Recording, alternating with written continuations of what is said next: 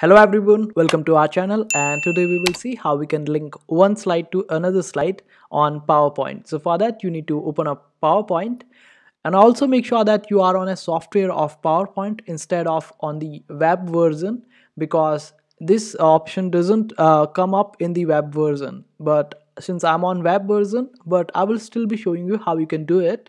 So first of all, open PowerPoint, and after that you can just click on insert, then go on shape and then select the shape.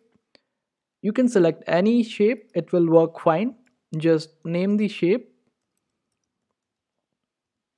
and after that just select this text and then go to insert, and after that you will be able to see this option of link over here. Just click on it, and since I'm on web version, so it is just showing me the address of it.